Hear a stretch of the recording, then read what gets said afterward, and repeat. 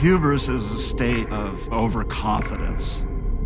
Discussions of hubris always played into our training. We were maybe overconfident in our ability to control things.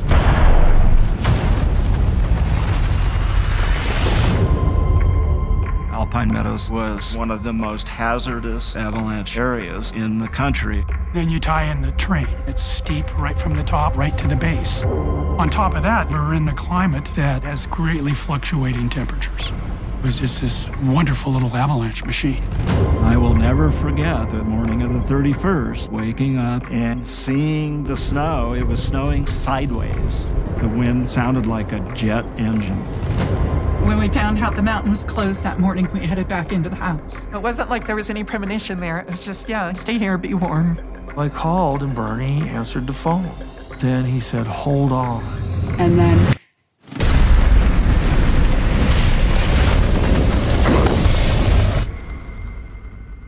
this footage has just come in from the Lake Tahoe area. The Summit building was totally destroyed. The child was left. The people. Rescuers found. The death toll of the avalanche now stands. If there was any hope to find any survivors, the time was really of the essence.